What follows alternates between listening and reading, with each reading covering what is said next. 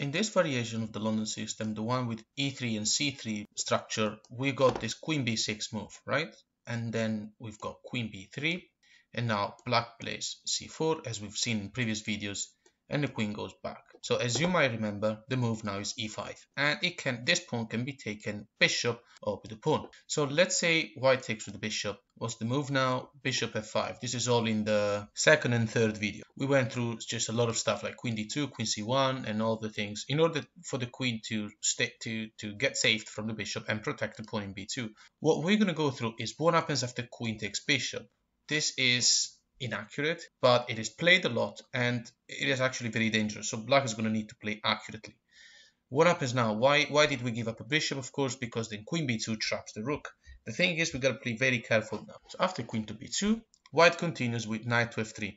Now, for example, black cannot take the rook. We're going to be losing. If we take the rook now, queen to c2, and this queen is trapping our queen, right? The queen is protecting everything. So after queen to c2, there is no way out, especially after bishop to e2 and castle. Okay, we're going to lose our queen, right? Knight a3 and the queen is lost. Now, of course, white doesn't get to play many moves in a row, but how are we going to stop it? And the thing is, you actually can't. So after queen c2, black has to play f6 in order to attack the bishop, right? That's our best chance. Yet, after bishop to g3, the idea is to play bishop a3 and give the support to the queen while she goes to b2. The problem is that white can play e4 and queen b2 now is already not possible because of knight takes bishop, queen takes back, and now after pawn takes pawn in d5 and the knight has to move again.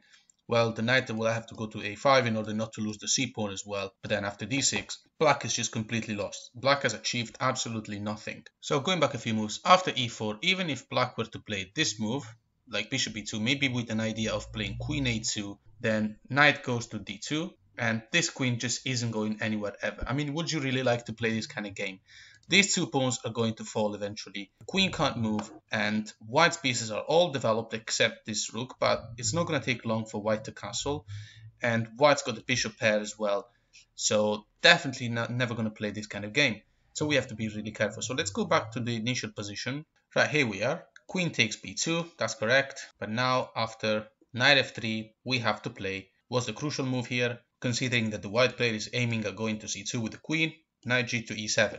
Now the queen will not be able to go to g6 or e4, d3 and c2 simply because she'd get taken in any of these squares.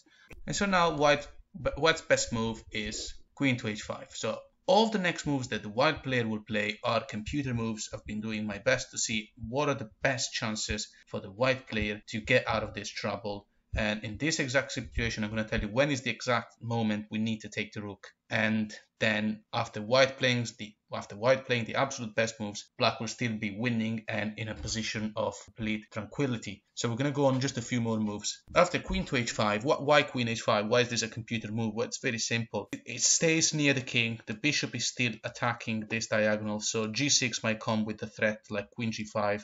We're getting that in a second. And well, of course, it wouldn't also the queen. Where else could she have gone to? In any other place, she would have been less active. Somewhere maybe in g4 or h3, she would have been far away from the action. So after queen to h5, now it's the right moment to take. So what's the best move for white? Knight d2, protecting this knight. So now the question is, can the black player not just take the pawn and win a little bit more material and then get out of it? Well, no, it's not recommendable. Although black is still slightly better, but black is still better. But with no engines, there's no need to play a greedy move like queen a2. So the best move to continue now is, the best thing to do now to continue is development. And after we continue with development, we might just be able to take that pawn and get away with it. But first of all, let's develop. g6 is an excellent move. It attacks the queen, so the bishop will not be able to take the rook yet. The queen goes to g5 now, applying pressure to the dark squares. So now we have to move the rook to g8. And after bishop to f6, these are just computer moves. And I know that the pressure seems a lot, but we're still okay. h6 comes. The queen will have to move again. Now the queen is away and the bishop develops. Black does not need to take this pawn early enough. Okay, the queen is safe because this queen now is out of this area, out of the queenside area. So we're safe. Our queen is safe. So white's best move now is bishop takes, and of course don't take with the king. Personally, I was scared of taking with the knight because of some sort of infiltration of the queen here, but that's not a problem at all, because even if queen c7, then simply queen b2 protecting the pawn, And then next move, well, white cannot really do anything except developing a maybe castle, but then queen b6 will solve the problem once for all, and we're absolutely winning here. So let's go back a few moves. So we take with the knight, and then after bishop e2, black can long castle, and now carry on. Well, white can castle as well, and now we can finally take this pawn with a pretty good advantage. Right, here we are in the starting position. c4 and queen c2 then is met by e5. What happens after pawn takes and then bishop f5? So queen takes is not the same thing as the previous line, because the bishop could have taken or the pawn could have taken, so it's two different things. We still go on to take the pawn in b2, threatening the rook. Now, what are white's best chances? Knight f3 is still met by knight g2 e7, and we have a very similar scenario to the previous game. Here, white's best move now, straight after queen takes pawn in b2, is e6, so threatening this checkmate in f7 and then d7. So after this, we have to take the pawn.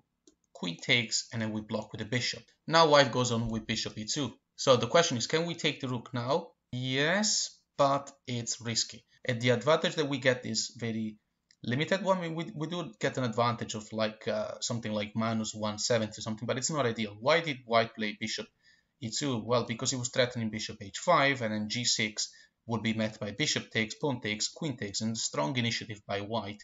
Then we're going to have to play like engines, which we are not, in order to resist the attack. So that's not ideal. After bishop e2, let's see what happens. Okay, let's actually try it. Queen takes and then bishop check. And now we're in trouble. Well, I mean, we're going to have to play g6. If we play king f8, then this is checkmate. If we play king d8, then this is checkmate soon. Because where are we going to go? We can't go here, here, or here. So we have to go here and then see what happens. So g6 is forced, and then bishop takes, pawn takes, queen takes, king d8, and then knight f3. It's black still has some. Well, the queen is still protecting the knight, so we can't take it. Black still has some advantage, but as I said already, we're gonna have to play like real engines. There's no need to give white such a good initiative. Let's go back to the initial position. After e6, we take, queen takes, bishop e7, and now white goes on with bishop e2, threatening bishop h5. So what do we play? Knight f6. There's no need to go and take this rook because the rook is trapped. So after knight to f6, knight to f3 by white, because white needs the castle as soon as possible. And now we can take the rook. Castle. White has finished the development and the rook gets to protect the knight. Now black goes on with this move to remember. It's knight to d8, attacking the queen, and the queen will have to move either to f5 or h3. As we said, h3 is kind of far away from the game. f5 is the only move that makes sense. After queen to f5, we can finally take the pawn in a2. Our queen can finally breathe. And after the best move by white, which is knight d4, well, white player has been playing only best moves so far. So after knight to d4, g6, and now after queen to g5, knight to f7, and queen to g3, black can finally castle, and the advantage is solid in favor of black.